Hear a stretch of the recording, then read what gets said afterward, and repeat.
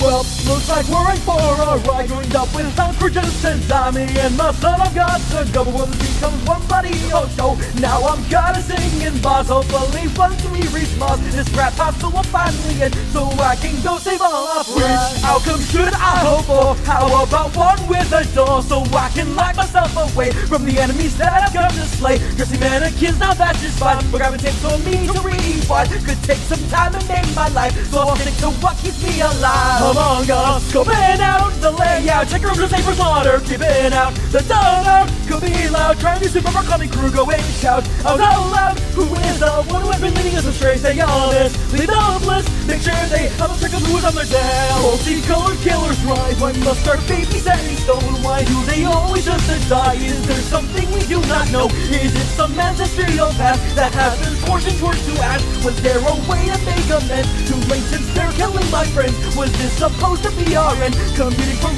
room to men, for this task that's the whole trend. Who knows what code we are dead, leading the replicated world, leading the ceiling traces are. What random death could they decide to send us up into the sky?